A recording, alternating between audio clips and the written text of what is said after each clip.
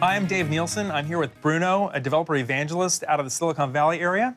Bruno, we've known each other quite a while. We've been through a lot together.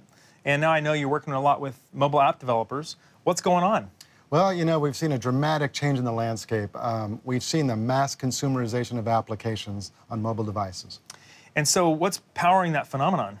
Well, I think the main thing that's made that possible is today's mobile device has a lot of power. It even exceeds the power of the Apollo spacecraft. Okay. So we can run applications on the device directly. Wow.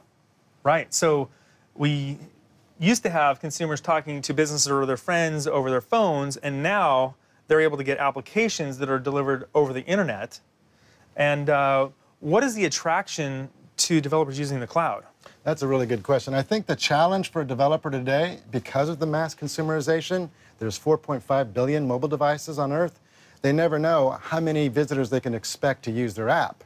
And so to facilitate that, the cloud can scale both in terms of its power and storage to support potentially a growing market. Yeah, huge, huge market. So what is the example? Like, what's an example that you've seen?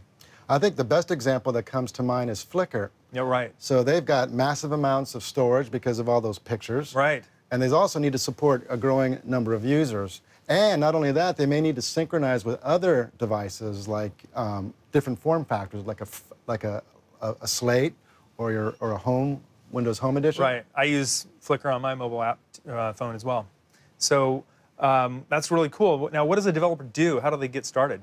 There's a couple ways. You can get Windows Azure for free at the following website, windowsazurepass.com.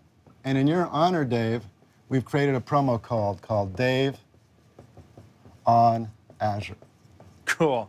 Right on. Well, thanks a lot, Bruno. And thank you for joining us on Dave on Azure.